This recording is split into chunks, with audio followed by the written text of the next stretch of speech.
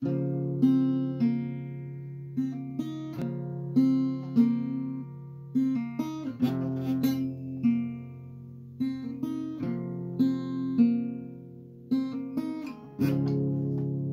what's up? It's Brian back here again with another guitar tutorial. We've got Screw Juice. It's a song off of the album Legends Never Die by Juice WRLD. We're going through the list on this album that we haven't played yet and trying to put together as many of the songs as possible to put in a playlist that I will link at the end of this video. So go check that out. Let me know if I missed anything or if there are any other songs by Juice WRLD that you want to learn on guitar. All right. What we're doing here is we're going to be showing you this part here, this little, okay, and then I'll show you the chords for the song. All right, so your first thing here is we're going to do Capo on the 1st fret, by the way, and we're going to put a 3rd fret A, 2nd fret D, also 2nd fret G, and then we're going to need to leave a finger open for the 3rd fret B. Okay? Alright, so first what we're going to do is we're going to pluck A and D together, and then we're going to pluck B, G, and then B, G, B. Okay? And then on that last B, you're going to put a finger on the 3rd fret of the B string. So you're going to go, okay? All right? Can you see that better? Might be better to do it like this. So you're going to go A and D, B, B, G, then B, G, B, and then do it again. Okay?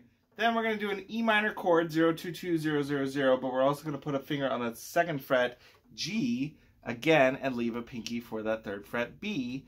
So it's almost, it's like a 0-2-2-2-0-0. Okay? We'll pluck E and A together. E, A, you could almost do E, A, and D together if you wanted to. Okay? And then B, G, B, G, B, B, G, B, okay?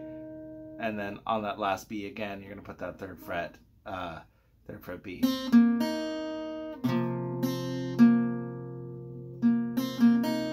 So you do that twice, right? C, you do that twice.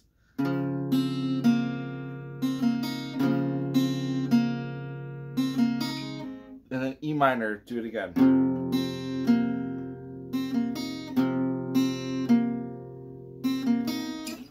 Okay, if you want to just do chords, Capo on the 1st fret, by the way, we're going to go C, 3-3-2-0-0-0,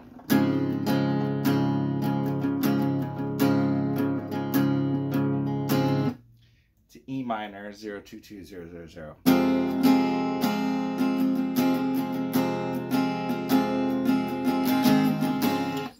Right, that little skip there was a G chord, 3-2-0-0-0-3.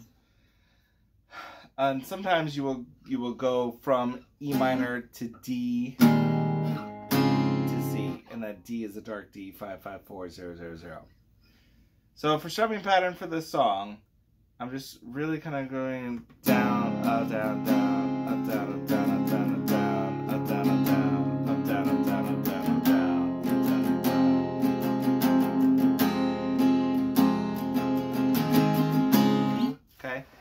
So you're gonna down, up, down, up, down, down, up, down, up, down, up, down, down, up.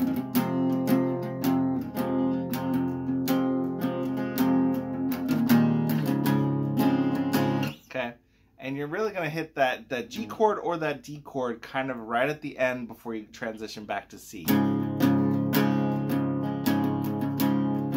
you go on 1, 2, 3, 4, 5, 6, 7, and 8 E minor. 2, 3, 4, 5, 6, 7, 8. So it's 8 and. Okay.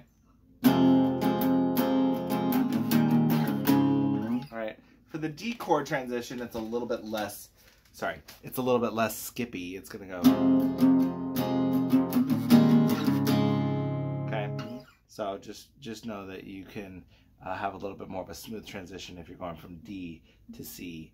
And you don't even have to do the transitional chords. You could just go C to E minor, C to E minor, and not even have to worry about, you know, anything else. But if you want to add a little bit of flair, throw in a little bit of that G chord, throw in a little bit of that dark D, transitioning, you know, it's like a step down from E minor to D to C. It's a natural step, you know. So just think about it. Anyway, hopefully you enjoyed this tutorial. Please give it a like down below. Comment on what you want to learn. You can subscribe right here. Check out some other videos down here. Okay? Thanks for watching. I hope to see you again soon.